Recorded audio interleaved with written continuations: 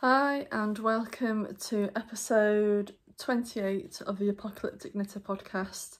I am Naomi and I'm coming to you from a very damp Leeds in West Yorkshire, where I live with my husband, my young son and our cat. It is Sunday the 3rd of November. It's in the evening, so it's not natural daylight, I'm afraid.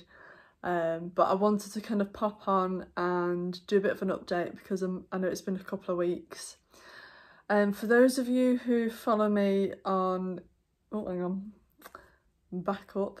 First of all, do my socials. So on Instagram, if you want to follow me on there, I am Naomi Knits, and on Ravelry, I am Big Bird, BIGG, BIRD.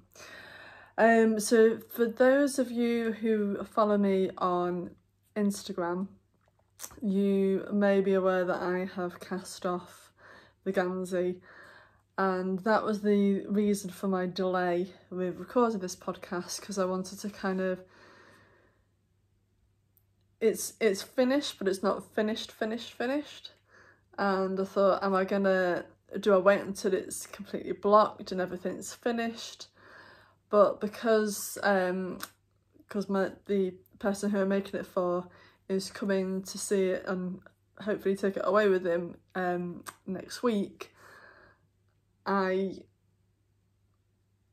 thought I might not have chance to do it when it's finished properly. So hopefully you'll understand. I'm gonna block it tonight. I was waiting for some blocking mats and some soap to arrive because I thought I had some, but I either lost them, give them away, or who knows. So I wanted to kind of give it a good few days to dry out, because I'm a bit, usually with my own hand knits, if I've hand washed them a good few times by now, I also kind of put them in the washing machine on the spin cycle to kind of get rid of the excess water. And I'm sure it'll be fine if I did that with the Gansey, but I thought it would be the first time. And there's a couple of ends that haven't been woven in. I thought I don't want to chance something catching and then it, hundreds of hours work gone down the pan. So I'm gonna wring it out best I can. I've got some blocking mats and some blocking pins, and so yeah, I'm gonna get that done tonight. Anyway, I feel like I'm a little bit all over the place, and the reason for that is health-wise, my knee is doing really well, and I've got discharge from my physio and I've got discharge from my consultant. Then 2 hours later,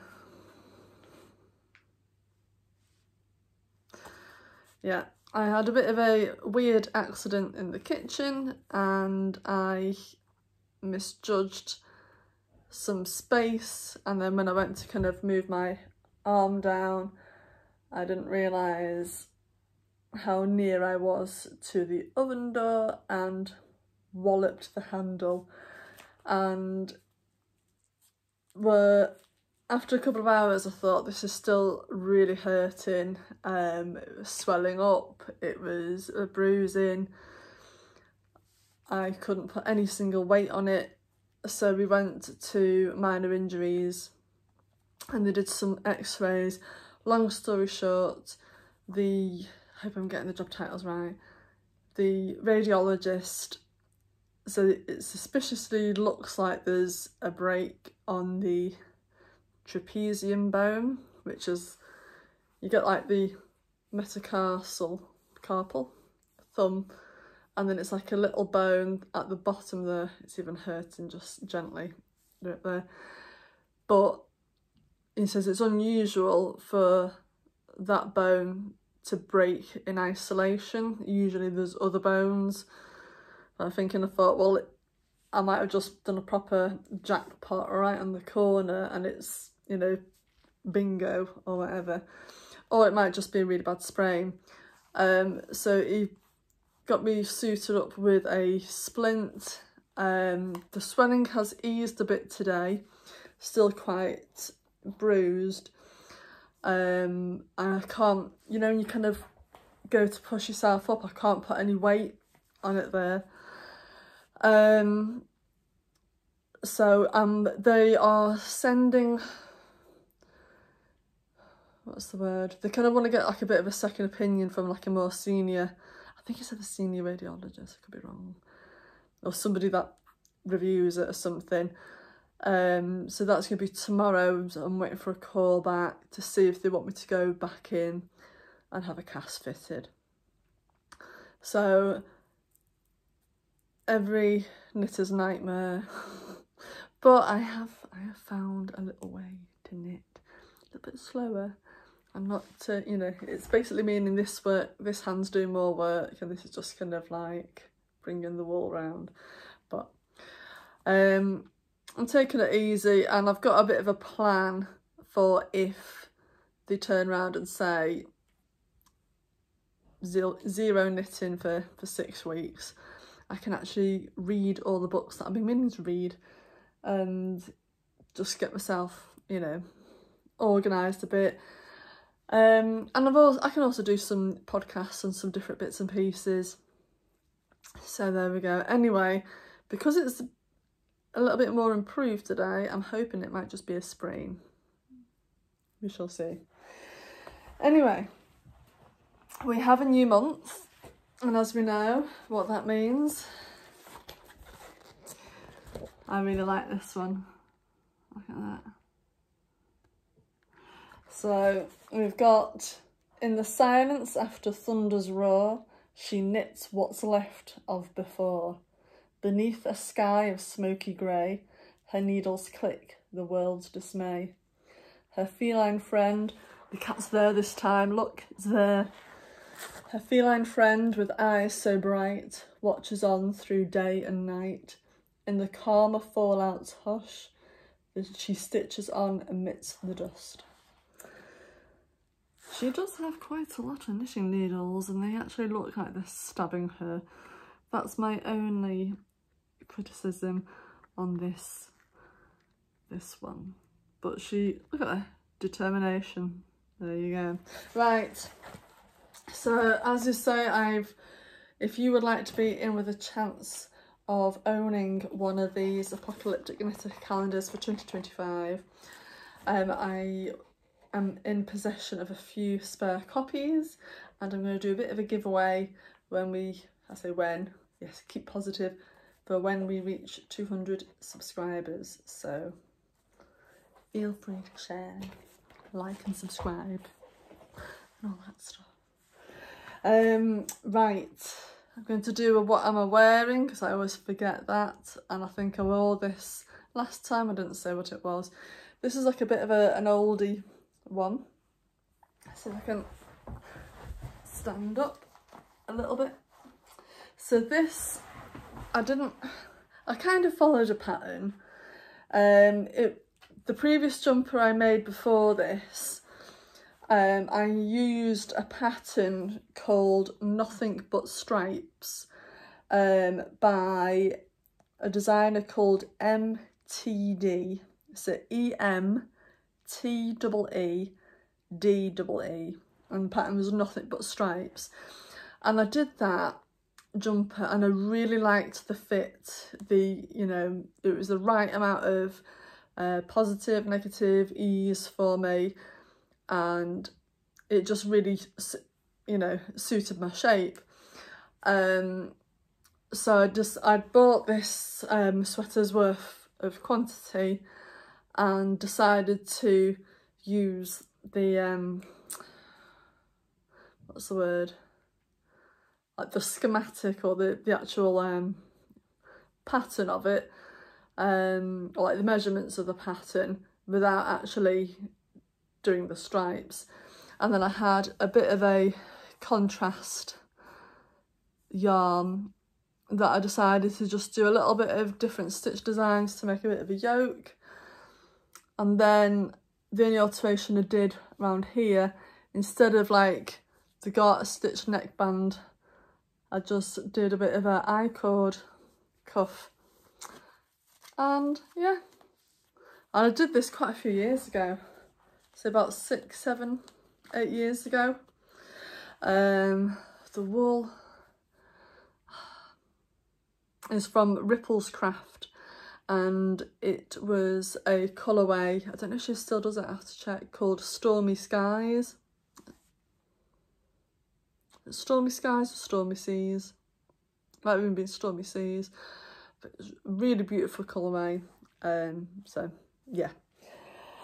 So that is what I'm wearing. I do have 2 finished objects. I wonder what one of those is. I managed to finish the Christmas socks. Hurrah! So, oh. So there we go. These were, colourway was the Grinch, and the yarn was King Cole Party Glitz socks. And yeah, they're all done, and I've woven in the ends, yes. So these are ready to post. So they're done. I might do you want to do the Gansey now? Yeah, should do now. It's a finish object. So look at that. See if I can perch me bottom on here. That. So happy with it.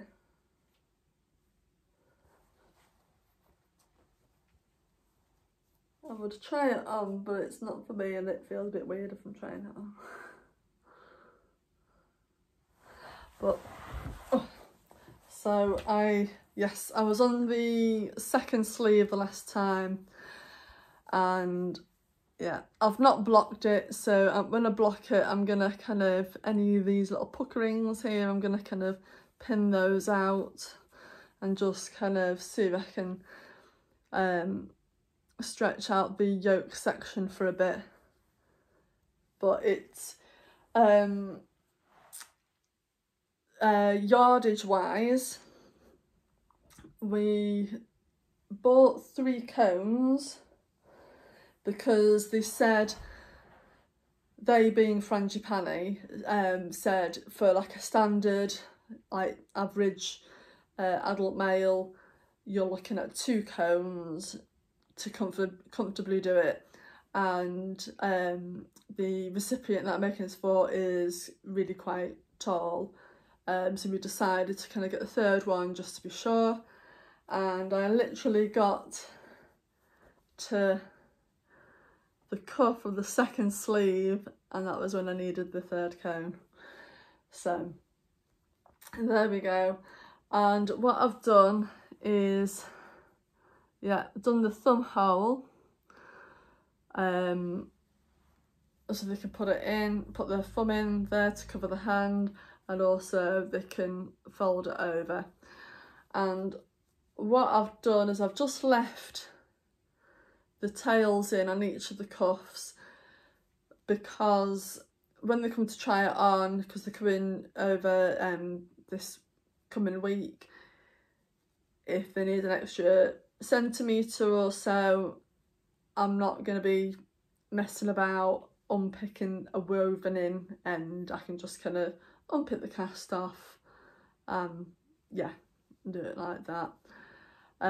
But if they try it on and go, yeah, that's perfect, I'll go, like, give me 5 minutes to just quickly weave these 2 ends in, and they're off. So yes, so it weighs, it feels really quite heavy. As I say, it's just over 1 kilogram. So, but yeah, I'm really pleased with that. Oh, let me just fold that over nicely and get that undone there. So what without going into too much of the details, I kind of felt, because I bought this well, not me, but because they'd like paid for the third cone, I kind of felt like for me it didn't feel right just going into it a little bit. So we've kind of come to an agreement that I'm going to make a matching hat for them. So I started this. I went away with my son. And in the week with it being half term, we went to Wales and went to the Forest Coaster in Betsy Code and Zip World. Oh my god, it was brilliant, really good fun. And then we went a little bit all around everywhere. Stayed in Llandudno, got a little cheap and cheerful hotel, and I got a pass to it's like a 3-day pass, and you can see however many castles you want to see. I thought it was on a 3 consecutive day, but I think it's only 3 days in a 12-month period. I could be wrong, but we only use 1 day. So what I'm going to do is I'm going to test it and like kind of go, I don't know, February or Easter holidays. And so yeah, and that worked out at £33 something. And it says 2 adults, because obviously he's not an adult, he's come up to 14. But yeah, it was £33, and that is, if that's like for 3 different days. Now we saw 2 castles in 1 day anyway. And the entrance fee is usually about 10 to 15 quid. So you're thinking, if you're somebody like me that likes to get their money's worth, and you can plan to see about 3 or 4 castles in a day. There. So yeah, so we saw Conwy Castle and Carnarvon Castle. So they're like more in the north. So I think next time I go, there's a few like on the south, kind of, is it Pembrokeshire around there? So I might do that. Anyway, drifting on. So when we were away, we decided to go to the cinema one evening, and I was able to very quickly cast it on so that I could knit in the cinema. So this is the start, and what I've done here, it's actually on 3-point size needles. I've done 3.25mm needles, and so far I'm working up to do a 5cm 1x1 rib. This is the pattern I'm using, is called the One More Mistake beanie, and it's a free pattern from Knit Q, and it's basically going to be like a broken rib, so like a bit of a texture. To me it looked a bit like a fisherman's rib. It's that kind of thing, so I just thought a little bit of, because I wasn't sure what the gauge would be like with it being 5-ply on a 3.25mm needles.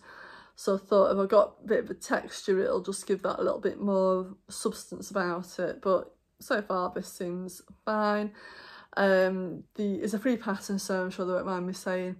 It's not vague, but it says in the start of the pattern, for like a generic adult size, cast on 128 stitches. Or if you want to make it bigger, then go up in multiples of 16 stitches. So that's what I've done. I've cast on 128 plus 16. So I've not tried it on myself, but I'll show that. I can't stretch it too much because it'll come off the needles, but that will be fine. So I'm just waiting. I'm waiting to hear what the hospital say tomorrow, and if they say, yeah, it's just a sprain, just take it steady, or wear the splint for a week or 2 or whatever. So there we go. So that's living in my little grey girl bag, or book bag there. And I've also when I finished the Gansey, I celebrated by picking up my Radiate sweater. I was living in, I think, what do you think those are? Are they fireflies? Yeah. So this is lovely. I thought colour coordinated, obviously. And I really wanted to get to the end of the yoke on my week off, and I managed it. Hurrah! It looks a bit of a funny shape, but it's just because it's ribbed and it'll all stretch out. So I used, so the pattern is the Radiate sweater by Joji Locatelli. It's quite a popular one. Just move that out of the way. And it's on DK, it's a paid for pattern, so I can't kind of give too much deets away. But I had like a multi-pack, is that the right word? Well, I had a set of 5x 20 gram DK minis that kind of faded into like pink variegated, and then it goes into the purples and blues and then more blues. So I thought they would go quite well. I wasn't sure at one point if there would be contrast enough against, like, so this is what the main body's going to be, this really rich magenta. But I think it works quite okay, actually. And as I say, the only person that has to like it is me, really, isn't it? So the minis I got from Third Vault Yarns. They're lovely indie dyer. And then I saw, because I think I was going to do it against a grey, but then I spotted this mane at Ripple's Craft, and it's called, can I find it? I think it's called Berry Smoothie. I've not got the colour name with me, I've just got the little, but it's just a really, really beautiful. It kind of reminds me almost as if it's got like a bit of a metallic sheen on it. Do you know what I mean? If that's a wound up and I can't, do you know what I mean? It's kind of got like a little bit of a something about it. So yeah, so this is on the DK. So I'm happy with that. I've almost finished the short rows, so I'll show you my stitch marker of where I was up to. Ooh. So that little hat was where I was kind of stuck on, and I ploughed through, and now, yeah. So I'm almost at the bit. I think I've just got one more row to do, and then I separate the body and the sleeves. So that is lovely. What else have I got? Oh, and then lastly, I can't remember when I did these actually, but I did like a bit of a stint, and I've given these a little bit of love and attention. So these are some socks for my lovely little cousin Shania. And so it's pink, green, orange, yellow, and then it goes back to the pink. And these are a self-striping, obviously. And I think it's called Hand Dyed by Kate. Hand Dyed by Kate? Yes, Hand Dyed by Kate. And there. So yeah, I don't think I'm quite approaching the heel just yet, but it's kind of getting a bit of TLC and attention on there. So that is me, and I'm, oh, let me just have a little drink. I'm having hot chocolate at the moment. How are you getting on with the clock's going back and just dark, isn't it? Yeah. Oh well. So we've got to make sure we get out in the daylight, even if we don't want to. Try and get out for a little bit of a walk for half an hour at least in the morning. I know I'm a bugger for it, but I always feel a bit weird just for the first week or two when I go into a new season. But then once I'm used to it, I'm alright. So yes. And I think the last thing I've got to show you is something rather special. So these are a couple of cardigans that my auntie made.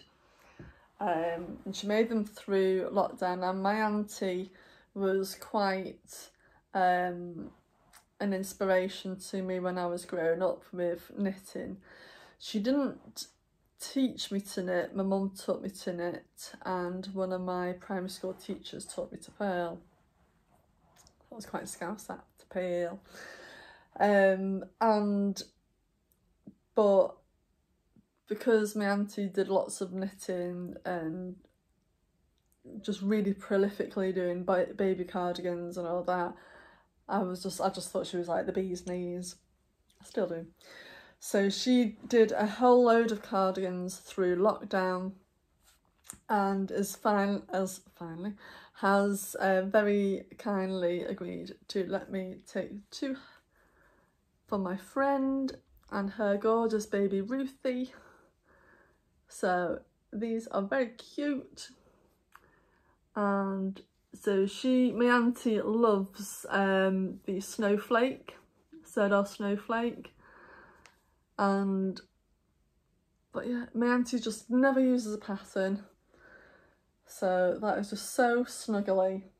And that one, and I think it's like a pale pink acrylic in the background. And then this one here, they're cute. I don't know if you can see, but the white is all like a twinkly on there, and just like a little bit, that's like more of a subtle colours there. So cute. And I think what she did, and she'd be appalled if she saw my stuff, but she kind of is from that kind of I say generation, it's probably really too harsh a word, but when they would literally buy enough wool just for the projects that they were working on, and then kind of use oddments as they go. And so I think that's why, like on here, it was obviously just like a little bit, enough left to just do like a couple of little stripes at the bottom. So yeah. So I think she said that she'd made like loads in a suitcase, like when it was like lockdown, and she was just, everyone was kind of staying in. But yeah, so I said if you'd like, I can give a couple a very loving home. So I picked those up this afternoon. So I'm going to arrange to see my friend to drop them off for her little girl. So yeah, so I think that wraps it up for me. Wraps it up for me on this one. As I say, I'm hoping to have some knitting content for you pending on this.